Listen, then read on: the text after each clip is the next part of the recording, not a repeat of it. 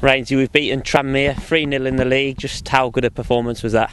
Yeah, it was good as good as we've seen all season. We've put in some really good performances this season, but it's right up there and similar to the Bury game in many respects, that we've gone in at half time 3-0 up, which is it doesn't happen too often in football. So we put ourselves in a great position really early on in the game, taking our chances, and the second half then is just about not conceding a goal and making sure at 90 minutes we've got the 3 points.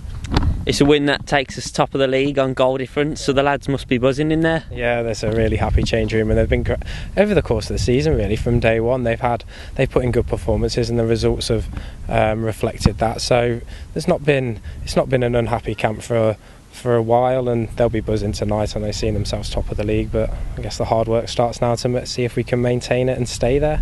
Yeah, of course, 4 wins on the bounce now, so the confidence must be growing ever more. Yeah, I think you're right, and especially the way we're winning games, we're scoring a lot of goals, and it's another clean sheet today, and it, like you say, it breeds confidence. The strikers scoring, defenders keeping clean sheet, goalie as well. And we're going into every game at the moment and we're thinking, we're gonna go and win this game, and we start fast, we're aggressive, and we create chances. We're hard to beat at the back. Like, teams won't like playing against us because we've got an excellent mentality, and like you say, with winning games, the mentality is getting stronger and stronger, and the belief within that changing room at the moment is absolutely unbelievable.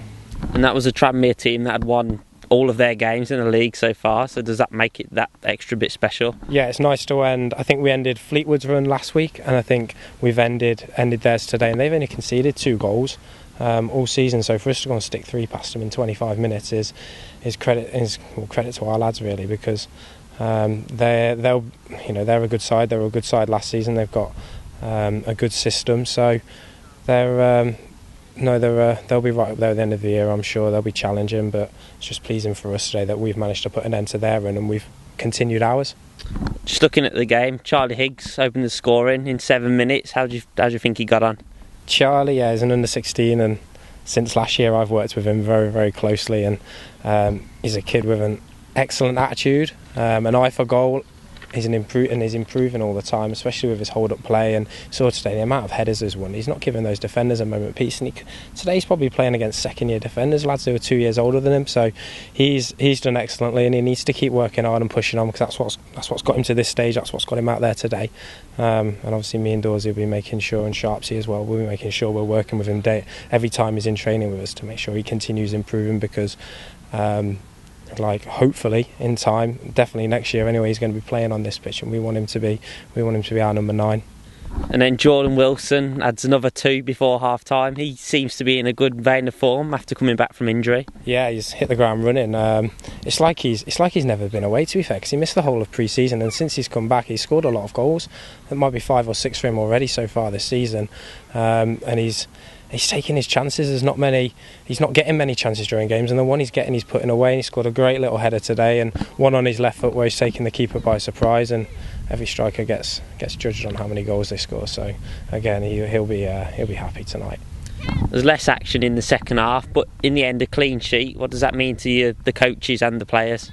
Yeah, if we keep a clean sheet, then we're not going to lose a game of football. The worst we're going to do is draw, so we give ourselves an excellent chance, and the more clean sheets we get, the more confidence it breeds for the rest of the squad about us having a positive result at the end of the game. Shows a lot about this group as well, being able to keep a clean sheet when you get to 3-0 up inside 25 minutes.